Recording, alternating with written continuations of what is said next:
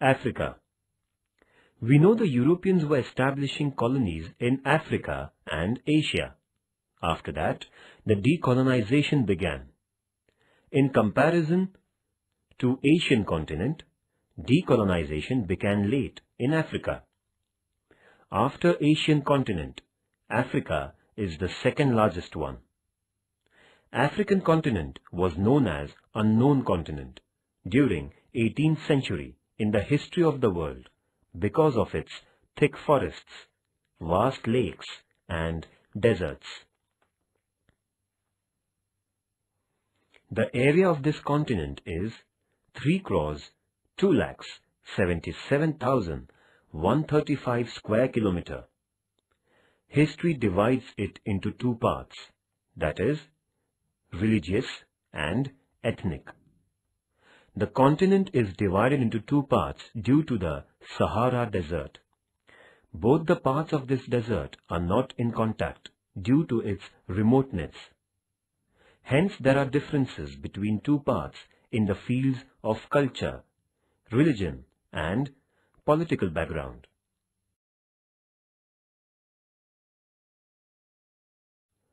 Trade of slaves.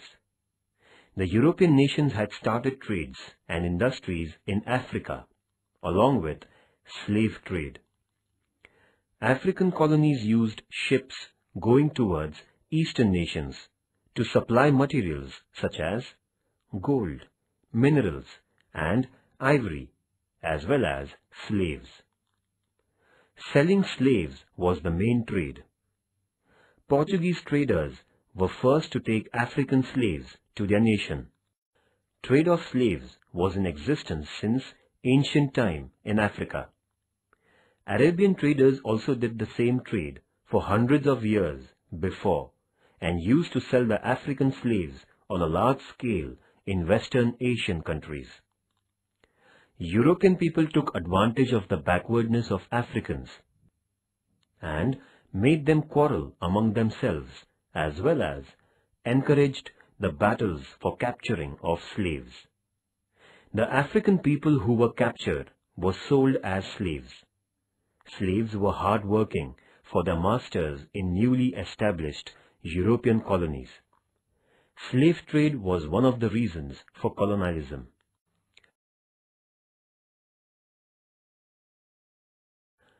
Inhumanity, cruelty, and injustice were behind the slave trade. The common people of Europe, ignorant about this trade, showed their sympathy and also made Negro slaves to escape. The movements started to prohibit slave trade. In America, law was passed against it and slaves were released. Though slavery system was prohibited in America, it was not prohibited in Arabian countries. The trade of slaves was still existing in Arabian countries. British established their power over the regions of Nyasaland and Uganda and completely closed way of Arabs to obtain slaves. Thinkers during the period of Martin Luther King and Nelson Mandela themselves spent their lives to root out slavery system and racial discriminations.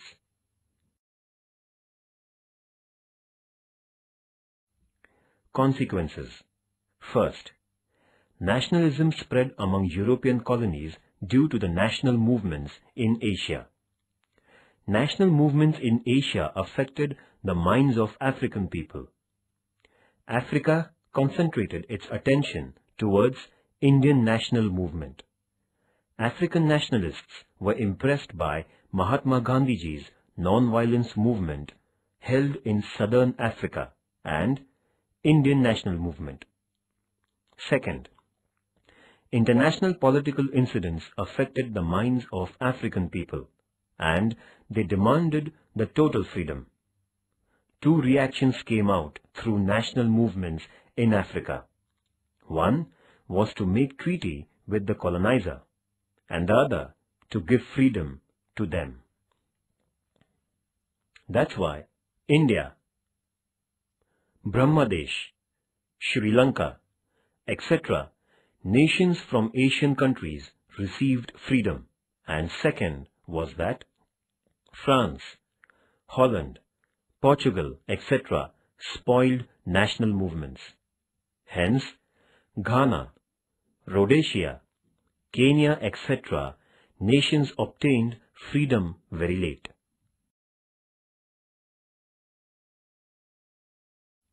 Third, first, on one hand, events took place at the international levels related towards colonialism. Second, on the other hand, the European nations became weaker and weaker due to participation in the Second World War. Third, after the Second World War, national movement against colonialism became more active, and England was unable to resist it. England released its colonies which were under its power in Africa and Asia. At the same time, France, Holland, Portugal, etc. tried to resist their colonialism by suppressing national movement. National movements were spread in Asian and African continents, and the events took place in the world related with emancipation from colonialism. Under pressure of international thoughts against colonialism, Western countries had released the colonies which were under their power. Thus, the process of decolonization was completed.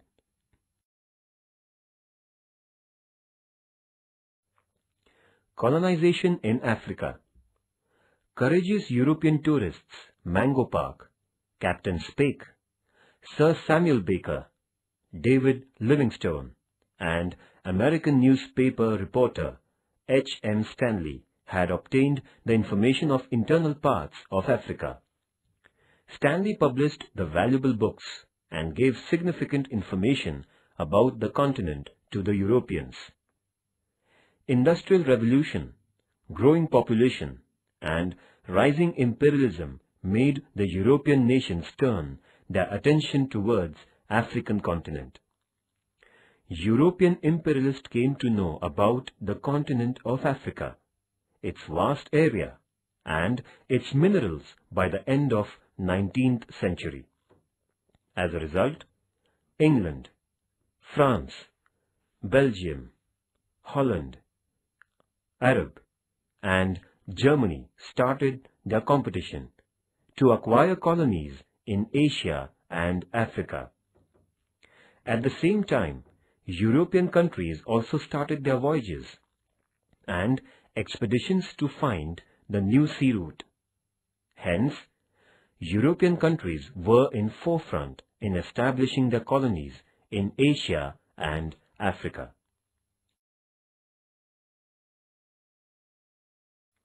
First, Belgium. Belgium was the first nation to concentrate its attention on Africa.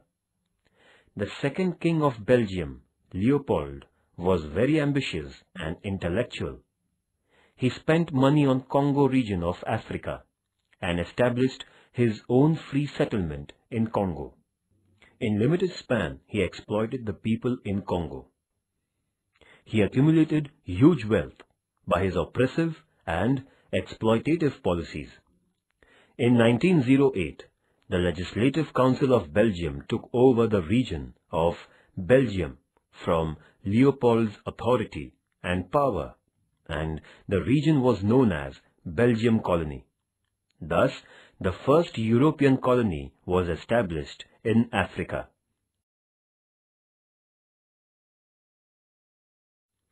European nations were attracted towards the natural and mineral resources of Africa because they had seen that Leopold had obtained huge wealth from Congo region. European nation had taken first step of colonizing in Africa in 1871. There was scope of imperialism in Africa as there were gold and silver mines. Hence, after setting up the colony of Belgium in Africa, other European nations started to settle and make their own colonies in Africa. we found the effect of industrialization all over the world, as well as the settlements of colonies in the Africa continent during 18th century. After Industrial Revolution, European nations' attention was attracted towards Africa to establish new colonies and new market to sell their products and to buy cheap raw materials.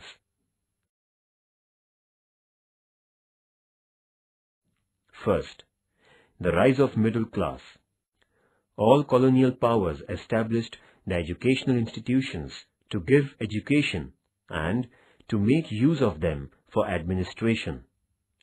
Europeans tried to force the colonies to follow their culture, to accept their religion, and to speak their language.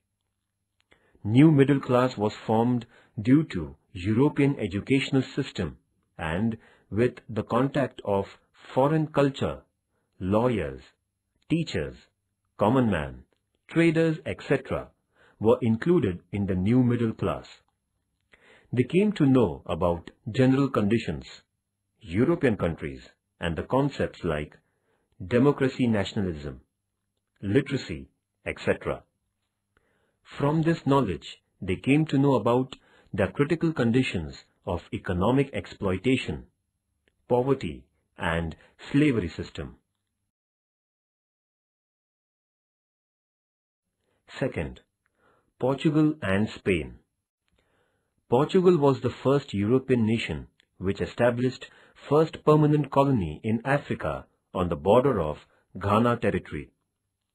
Portugal empowered over the region Angola and established a new colony on the border of Eastern Africa named Mozambique. Spain established power over the islands which in Guinea coast, some region of Morocco, and some region of Rio de Oro like Portugal.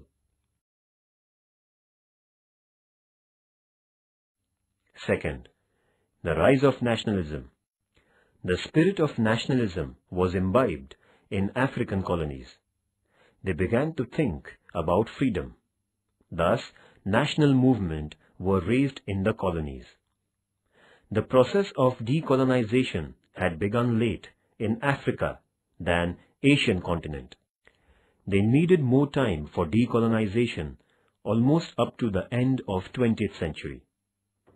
The main reasons were its natural resource separation among many castes, subcastes of African society, and weaker national movements, and late received Western education. At last, national movements led them to get their freedom.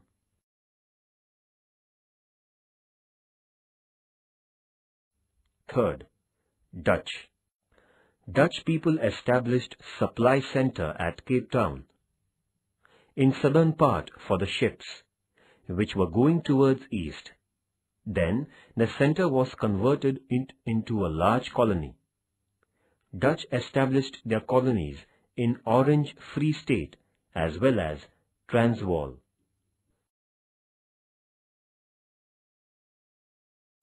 Third, national movement.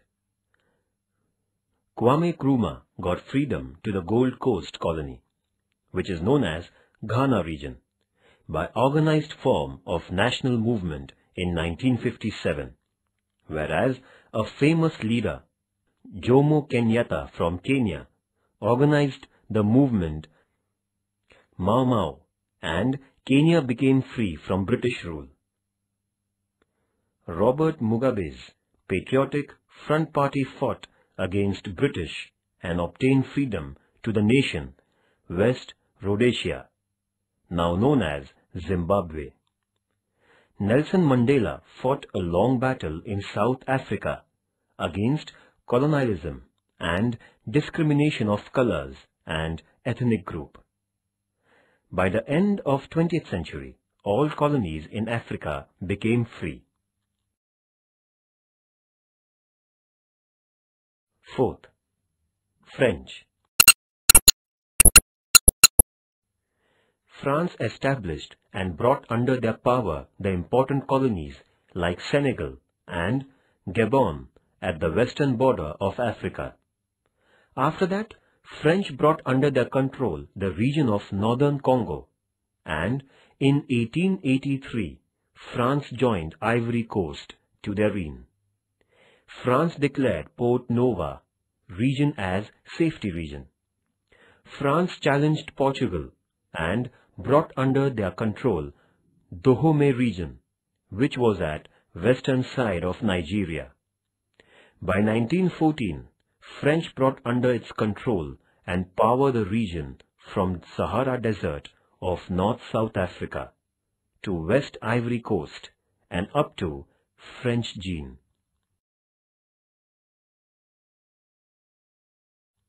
Fifth, British. Britain was not behind among European countries to establish the colonies in Africa. British established their market for the trade of slaves in Sierra Leone, and then they established colony for escaped Negro slaves.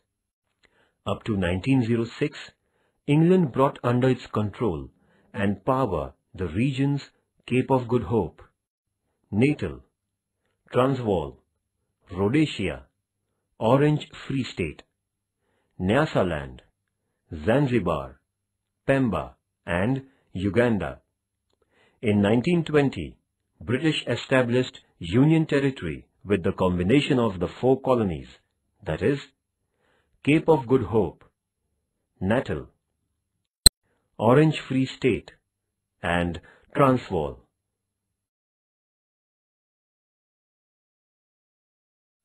Sixth, Germany. Like Britain, Germany too established its colonies in Africa. After integration, Germany participated in the competition of colonization. Chancellor of Germany, named Bismarck, established its first colony in West North Africa through his trade policy in 1883. German researcher Dr. Gesteb Nordwigel was sent to establish the right over Tongoland, Cameroon, Angora-Pequena regions of Africa. By the Treaty of Self-Defense between Germany and Negro King, Germany established its right over Africa. Then the region was known as Tongoland. After some years, Germany established its right over West South Africa. And in 1884-85, in Berlin Conference, Germany's power over the colonies like Tongoland, Cameroon and Southwest Africa, etc. were granted.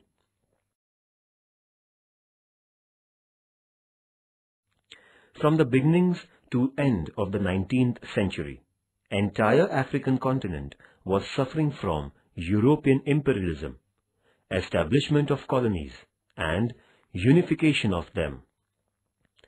Division of African continent had begun from the beginning of 19th century, and it was divided among European countries during the next 100 years. Since beginning of First World War to the ending of the Second World War, African continent was under the power of European countries.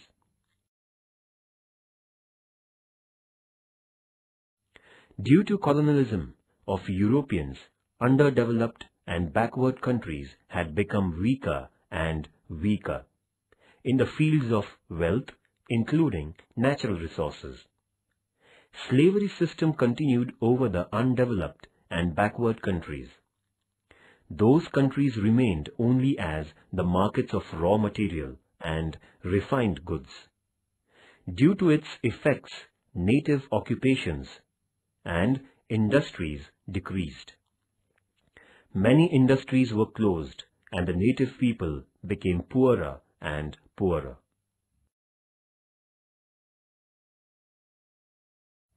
The European countries tried to force native Africans to accept their culture and religion.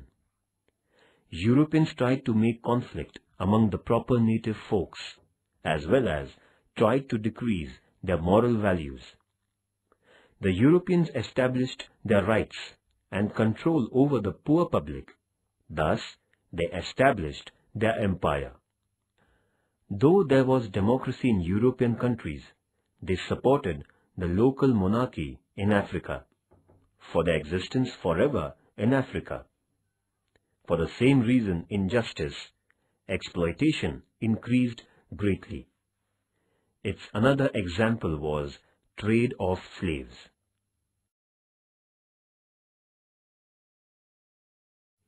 Decolonization of Africa. From the period of First World War to the Second World War, African continent was under the power of Europeans. Europeans had not easily obtained the power over the African continent. For that purpose, they opposed the local monarchs.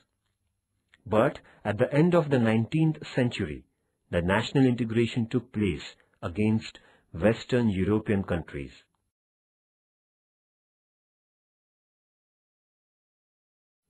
Conclusion. The continent was known as unknown continent has now completely changed. Free nations accepted the new thoughts, and this continent's darkness had disappeared forever. And Africa continent began to develop.